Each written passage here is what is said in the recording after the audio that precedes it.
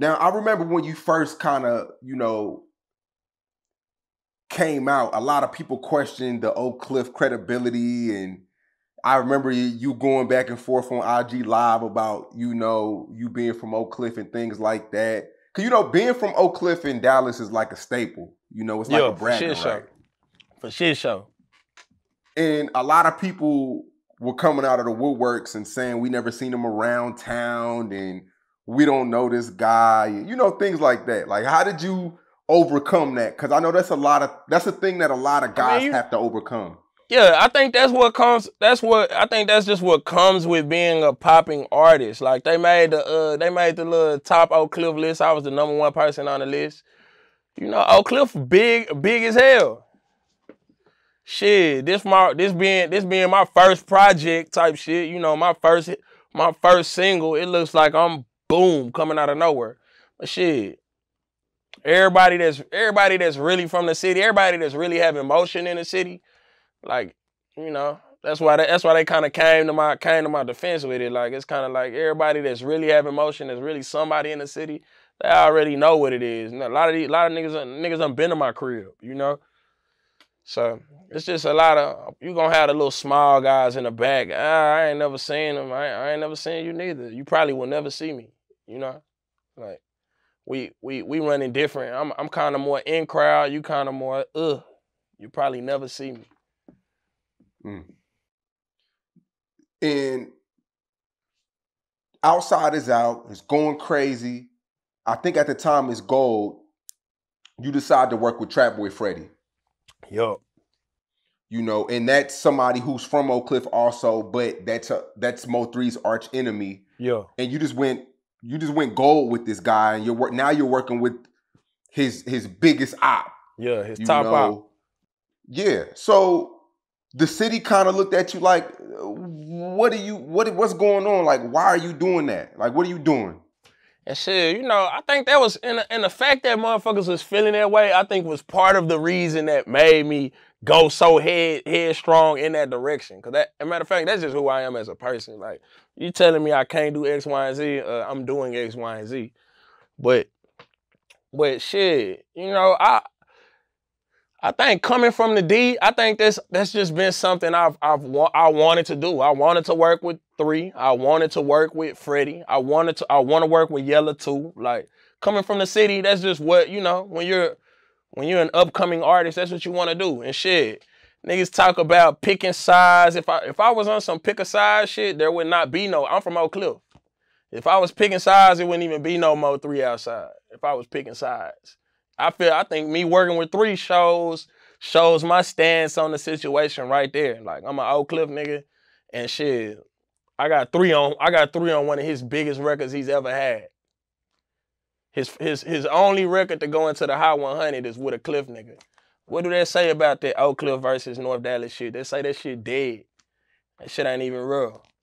A lot of people ask me for my opinion, and I felt you. Like, it's not your beef. Like, it's not your beef. You were keeping it strictly business, but I always say the fans are always right.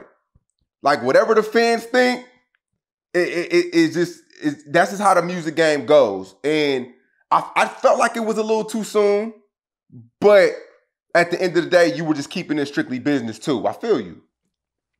For sure. And you're right. The fans are always right. But in a situation, it's like, even before I did a song with Freddy, I'm getting DMs. Hey, when you gonna go slide for 3? Like, the fans is always right, but in a situation like that situation, you can if I don't work with Freddy, it looks like I'm kind of, it looks funny. So it looks funny. It looks like I'm pro this or pro that when, I want it to be overstood. I want it to be overstood that that's not the case. Like, I don't want for me to be sitting here faking like some of these, like you say, the fake love you get, for me to be faking like I know 3 personally, like I've ever met Mo3. For me to be faking like that's cap. And to me that's fake. To me. Yeah, I felt like you were stuck in a situation to where as though if you work with one side, oh, he's picking a side. Yep. if you work with both sides, Oh, he's you being in the middle. It's damned if you do, damned if you don't. But shit, yeah, because that's the situation I'm in a lot of times when both artists are I'm interviewing two artists, and if I only interview this guy, I'm on his side. If I interview both sides, I'm messy. Yeah. So it's a lose-lose. It's lose-lose, but shit, you know, like you say, like as long as you genuine with it, shit, a nigga just gotta be. You gotta work your move. Like when they be hating on you for doing that shit, fuck them. You know, you work your move and you stand on your shit. Shit, you know, that's what we standing on. Shit, we working with everybody who's making noise. Period. I'm not fucking with your beef shit. Like your op is not my op. I don't know you. I got real situations going on. I'm losing real friends. Like I don't know you. I don't. Long live 3, but long live Freddy. Long live Tay. Long live Clyde. Like let's talk about it, you know? Like, yeah. I talked to Trapboy Freddy.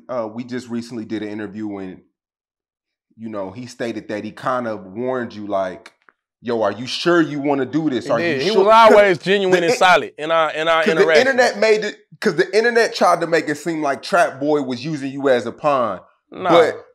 But he stated to me like, no, I warned, like I asked him several times, did he want to do this? Yeah, so see, yeah, for shit show. Freddy always been solid in every conversation we had. Freddy always been like, you know, hey, shit, we'll wait on it. You know, let's get the record. We the record hard, we like it, but wait on it. But see, with me, and I listen to him, but shit, you know, the chitter chatter, everybody telling me I can't do this and do that. Fuck it. Boom, here y'all go. Like that's just how, and that's just me. Shit, you know, like. And sometimes I can same with the text situation. Sometimes I can get pulled. You know, sometimes somebody push me a little bit, I'm gonna push you back every time. Like, that's something. It's just